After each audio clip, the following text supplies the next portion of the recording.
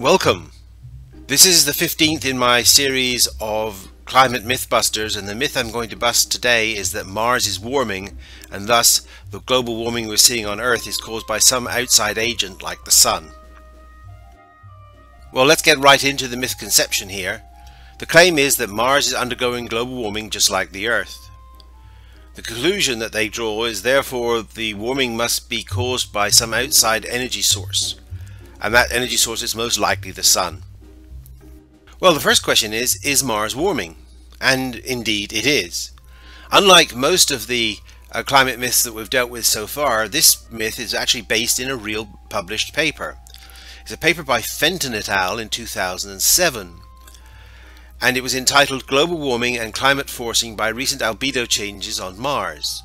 Now, what the anti-global warming community has glommed onto is global warming on Mars and forgotten the rest of the title.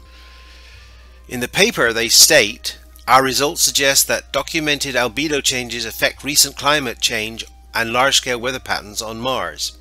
So it's a change in albedo which was actually brought about by a large dust storm that has caused warming on Mars.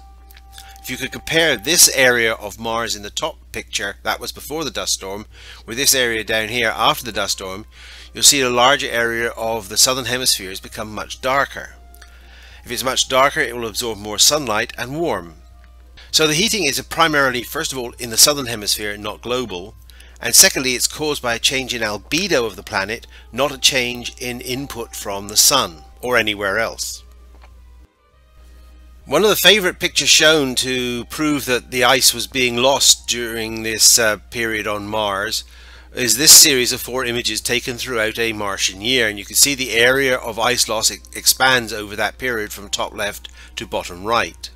But this was taken during the period when Earth was undergoing the so-called hiatus in global warming, when global warming was supposed to have stopped or at least slowed down greatly, yet Mars is showing maximum ice loss. Now, all during the period that Earth was warming rapidly, Mars was not showing this sort of ice loss. So the timing of the two are completely out of phase with one another, which implies that they're a local phenomenon rather than a global phenomenon.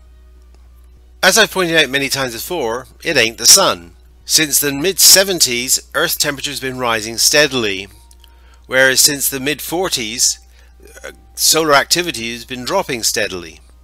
So they're anti-correlated with one another, the exact reverse of what you'd expect if the Sun were causing warming. So according to this, at least Mars should be seeing more ice accumulation throughout this period, not less. Well, let's get to some conclusions here. First of all, Mars is not warming globally, it's only warming in the southern hemisphere. The ice loss in the southern hemisphere is due to a dust storm that darkened the ice, causing a decrease in albedo and warming of that local area.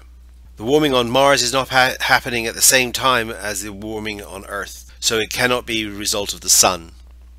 So if you hear somebody using this argument, please post a link to this video, tell them they're full of nonsense, and until next time, goodbye.